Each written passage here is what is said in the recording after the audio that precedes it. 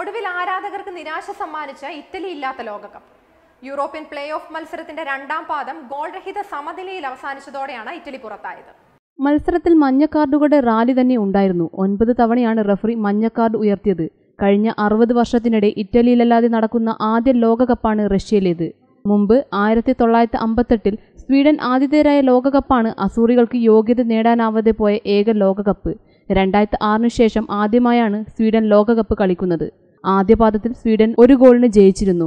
മികച്ച സേവുകളിലൂടെ സ്വീഡന്റെ മുന്നേറ്റത്തെ തടയാൻ Italian goalie ജിയാൻ Luigi Buffon ശ്രമങ്ങൾ നടത്തിയെങ്കിലും ഒടുവിൽ ബഫണിന് സംഭവിച്ച പിഴവിലൂടെ തന്നെ ഇറ്റലി പുറത്തേക്കുള്ള വഴിയിലേക്ക് തുറച്ചു നോക്കേണ്ടി വന്നു. ടീം ലോകകപ്പിൽ നിന്ന് പുറത്തായതിനു പിന്നാലെ 175 മത്സരങ്ങൾ പൂർത്തിയാക്കിയ ബഫൺ ബൂട്ടഴിക്കുകയും ചെയ്തു. Sports desk, top news Kerala.